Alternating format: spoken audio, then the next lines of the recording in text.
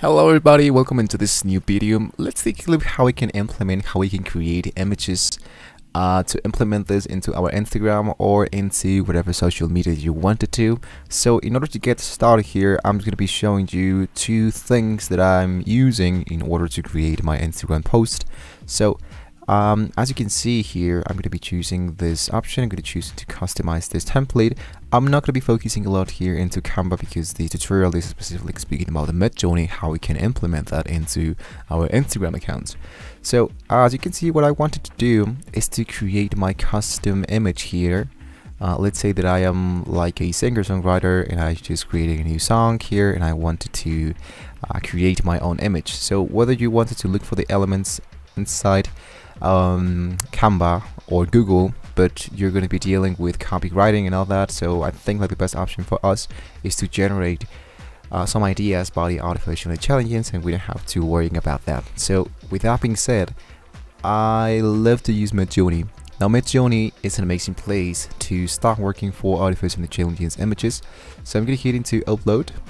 I'm going to choose upload files and take a look into this image that I've just generated a couple of weeks ago. This is an image that was generated for and by MidJourney. So I'm going to upscale this, take a look into the design, take a look into what are inside the image. I basically asked the computer, imagine an astronaut riding a whale sailing through the galaxy, and this is what the computer of course created for me. Now they don't create like your idea in just 1 second, 10 seconds. Of course it's going to be taking you like more than 4 attempts, but if you understand, the more you understand the computer, the more you ask the computer, the more it's going to be getting your idea. So this is why what you want to do is to go actually into MidJourney, and here you want to go into the join to beta mode. Now before joining here into the MidJourney, you want to have a Discord account, otherwise you're just not going to be able to do that. So once you hit into the Discord, you want to leave your Discord already opened. You want to go into MidJourney once again, hit into the join the beta mode, authorize that inside Discord, and just like that, we're now going to be inside MidJourney. So if you don't know how to use Discord, you don't have to worry about that. So I'm going to be using a few tools, something really simple to do this a little bit more faster, and we don't have to deal with all of this stuff that I can see here. So first of all, what you want to do is to look here where it says newcomers rooms. You want to look for any room that says newbies wherever you want it to. I'm going to be choosing the first one, for example, and I want to go and look for the MidJourney bot.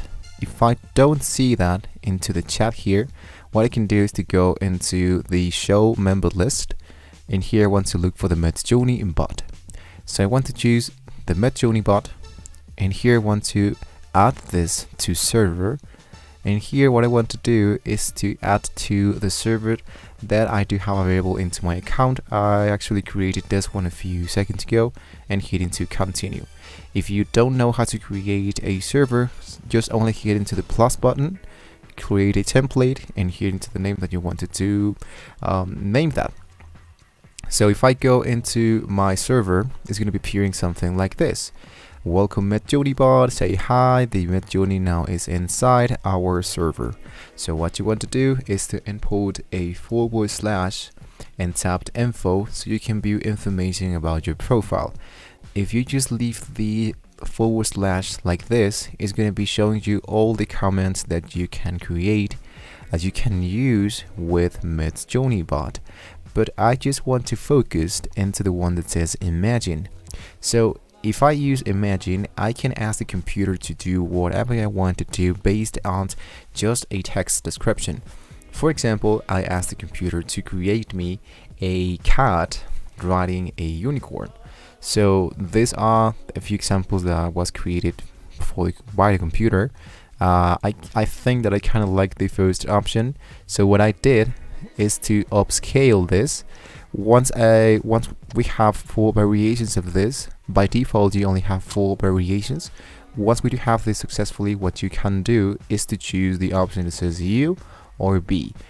B stands for variations based on a specific photo, or the U that says upscaled. For example, upscale the image number 1, and the computer is going to be upscaling this one.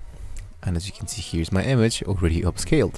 Now you might see that there's a little difference between the cat here and the upper side and downside, because the upscale has of course much more resolution and more ideas implement this. So then what I ask the computer once I do have this upscale version is to ask for make variations. And in here the computer generate me this 4 variations. I think that I was actually into this one. So instead of making the upscale and later make a variation, I just jumped right away and say to the computer make a variation of this image. So I clicked into B4, variation of image number 4, and the result of that is that we have this 4 examples. So then what I did is to upscale. I wanted to look in a much better resolution the image that I liked the best. In my case, I do like this one better, so I choose upscale number 3. 1 2 3 4. This is the number 3.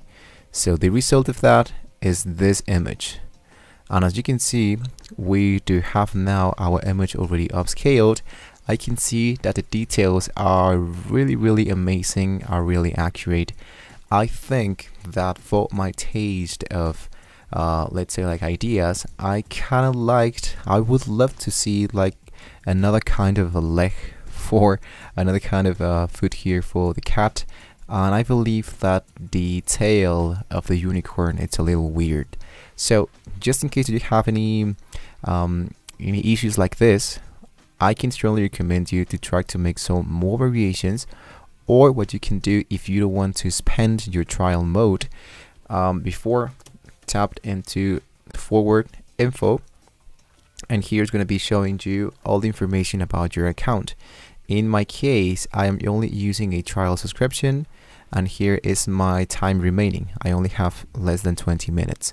So what I did here, what I love to do here, is to save my image and import that into another artificial intelligence generator of images, so I don't have to spend here anything. In my case, I use DALL-E number 2. DALL-E number 2 is another place where we can try to do something like this based on just one text, but this is something that this application does not have. I mean, they have the date, some others don't. So what I did here is just to import the image that I just generated.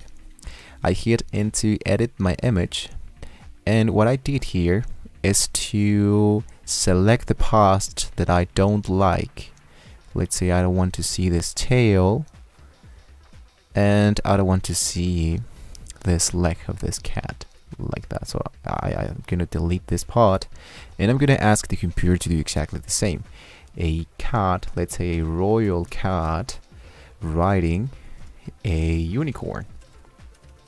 So if I hit into generate, the computer, what's going to be doing here is to filling all the parts that I don't like into more variations to see if they can, like, if you find the idea and you can just make more and more variations. This is not perfect, this is just like an idea. This does not have to be that accurate, but as you can see, I do have more ideas here. This is the original part. I do have this tail, I do have this leg here, so they actually look really great. I think I'm gonna stick around with the third option, and there we have it, guys. That's the way of how we can just get started here using MidJourney. And now we can have here our image.